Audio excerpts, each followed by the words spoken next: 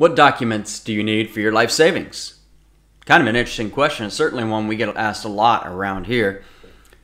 More particularly, what documents do you need to prepare for the eventual fact that you will pass away, I will pass away?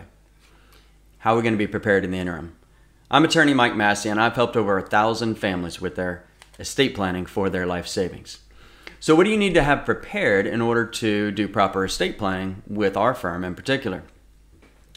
First, we want to know some basic information: phone, address, email, phone number, legal name, are you a U.S. citizen, who you want to name to make decisions for you once you're gone.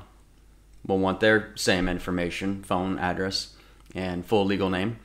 And that's important that you name these people because you want someone to be able to make decisions for you if you're incapacitated, in a coma, Alzheimer's, car wreck, dementia, something like that. And they also need to know what you owned if you pass away to be able to help. Well, one of the things that we're going to ask for is for you to tell us what assets you own.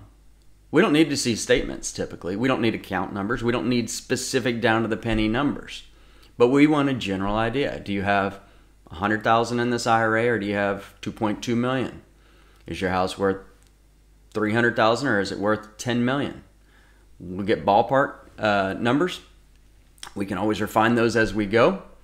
But what I want you to get the idea of is, it's not like you're getting naked for a doctor in a doctor's office to get a full exam. We're just trying to get an idea of who you are so that we can do the proper planning. Because if we don't have a good idea about you, then we're not going to be able to do the right type of planning.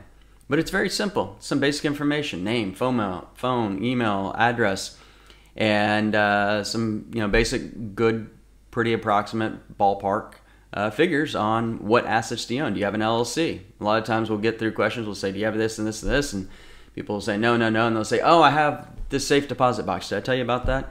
Oh, I have this property I inherited. It's in a different state or a different city. Do I need to tell you about that? Oh, I've got these vehicles that are on my ranch. Did I need to tell you about that? We want to know about it. Otherwise, we can't properly plan for it. So it's pretty simple, but we'll tell you exactly what to get. So click below to learn more. Or you can always look us up. I'm happy to have a conversation at Mike Massey Law. Thanks, and have a blessed day.